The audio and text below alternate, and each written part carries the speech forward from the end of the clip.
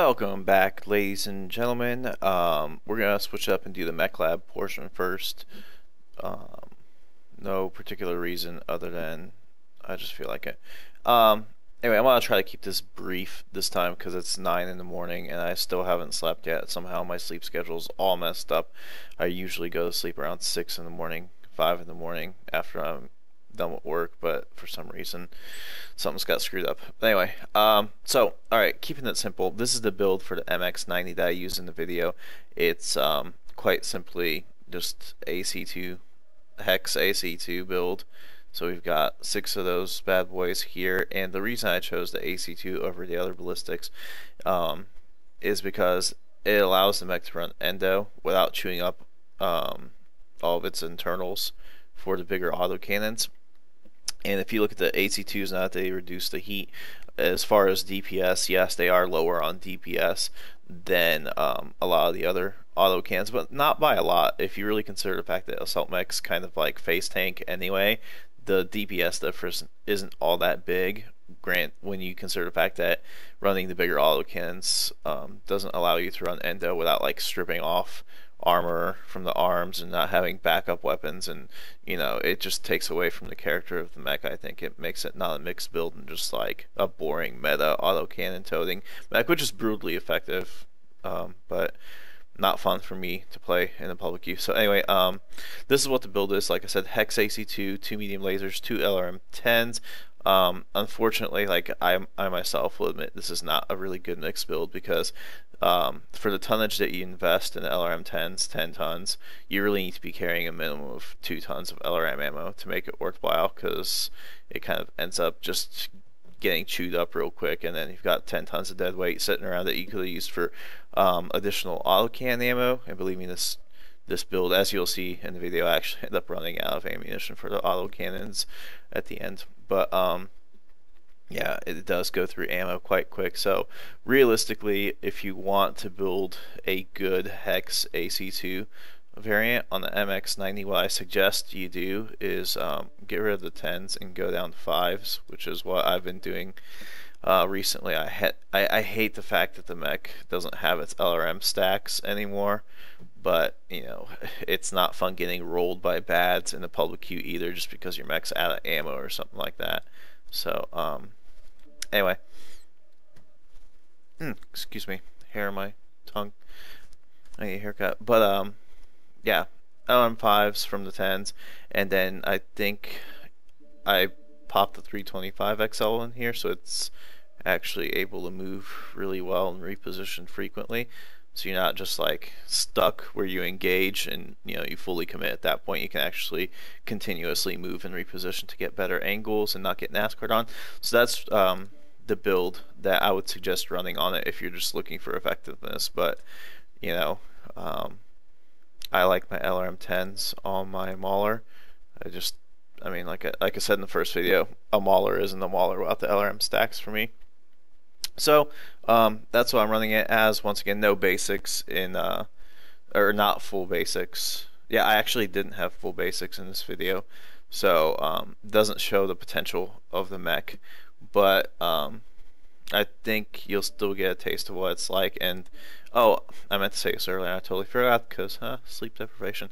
AC2. Why did I go with AC2s? Another reason, yeah, you can run endo and not chew up your internals and still have really good DPS, but I thought that the quirks synergized best with the AC2s, because if you take the ballistics range of plus 25% without even a module, the AC2 range automatically becomes 900 meters, and the 25% velocity buff actually makes it so this slug, the AC2 round, will travel faster than a Gauss rifle.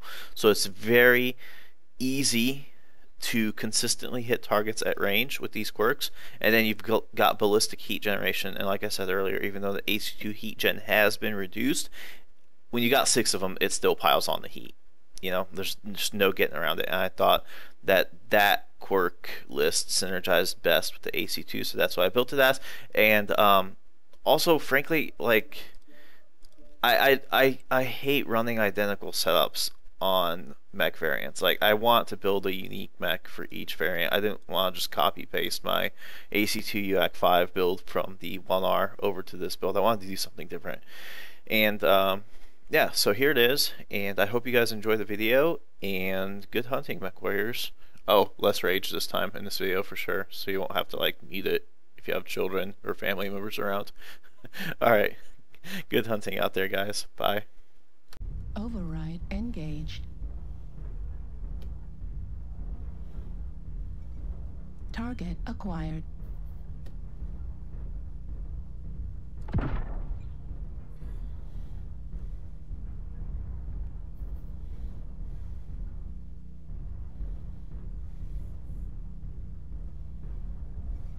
New target acquired.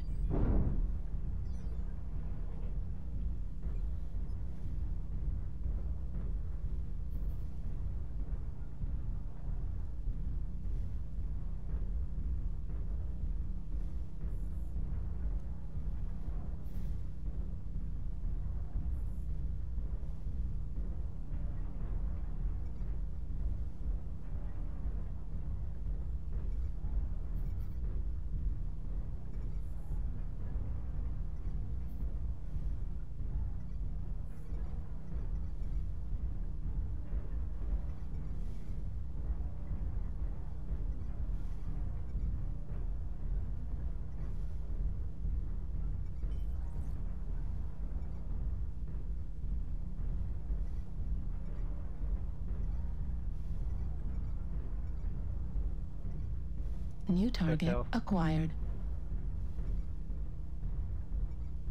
New target acquired.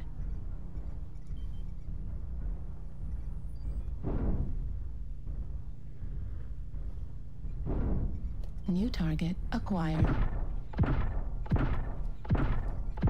Bravo's forward. Heat level critical. Bravo down. New target acquired. Heat level critical. New target acquired. Heat level critical.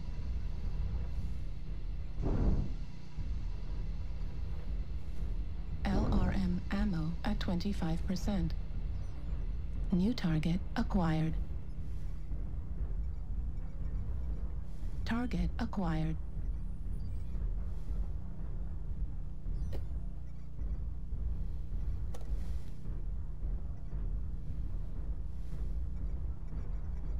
New target acquired. New target acquired. LRM ammo depleted. New target acquired. Kilo. New target acquired.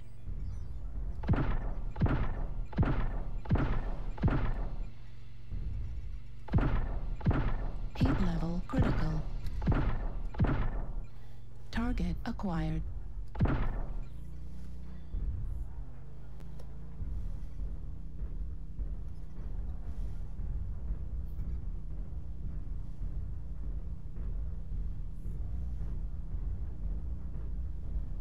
New target acquired.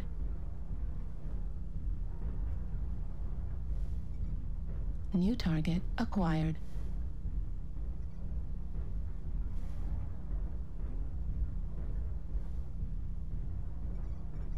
New target acquired.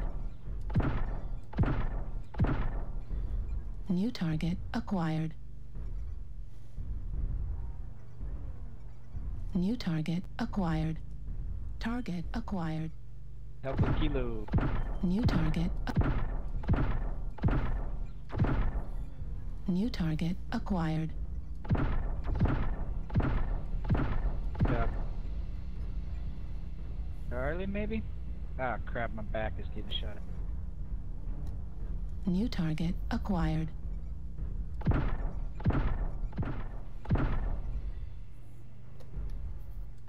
New target heat level critical.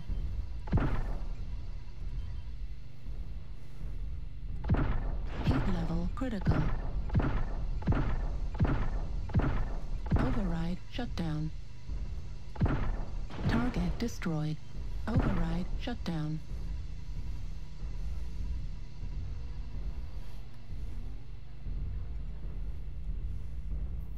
Autocannon ammo depleted. New target acquired.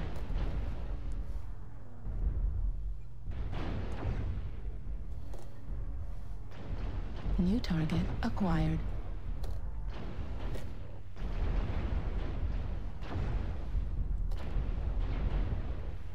Target destroyed. New target acquired. Right arm critical damage.